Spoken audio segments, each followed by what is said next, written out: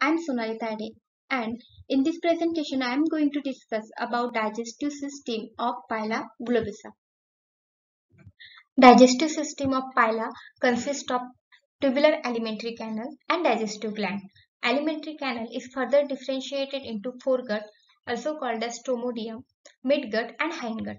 While there are three types of digestive gland present in the Pyla: salivary gland, esophageal pouches, and hepatopancreas or digestive gland. So this diagram showing the alimentary canal of Pyla globosa. It consists of the foregut, which comprises mouth, buccal mass and esophagus. Then midgut, which consists of stomach and intestine, while hindgut consists of the rectum and the anus. So let's see one by one each part. Mouth. It is a vertical slit present at the tip of the snout. This mouth is open into the buccal mass. This diagram showing the vs of oral mass or buccal mass of Pyla. Buccal mass of Pyla, it is a pear-shaped organ which is supported by the muscles and cartilage. The cavity of buccal mass called as buccal cavity, which is open into the esophagus. This cavity is divided by the help of jaw into the smaller anterior part called as vestibule and the larger posterior part. Jaw consists of the various smaller and 2-3 larger teeth. This jaw is worked with the help of the sphincter muscles. At the posterior part, a odontophoral mass is present, which consists of the two sets of cartilage and protractor and the retractor muscles. Odontophoral mass forms a subradular organ at its anterior side.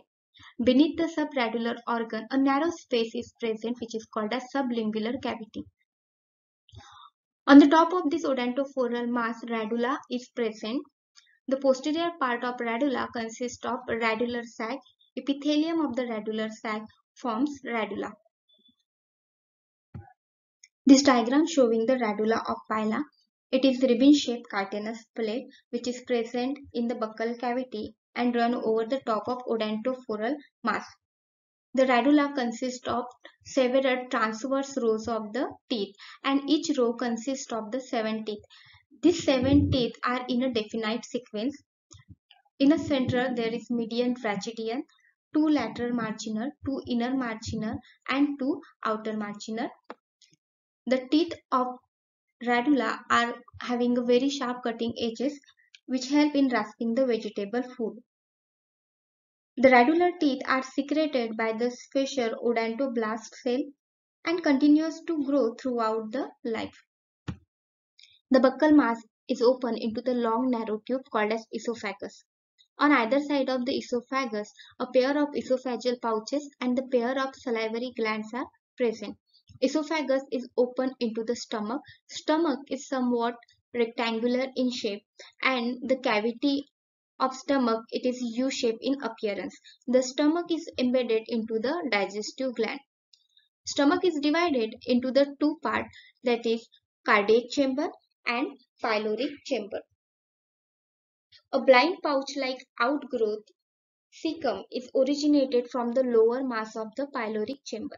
Stomach is open into the intestine. Intestine, it is a long coiled tube. It forms 2.5 to 3 coils and then it is leads into the rectum. Rectum is thick walled and it is open exterior through this anus. This is all about the alimentary canal of Pyla globosa. Thank you.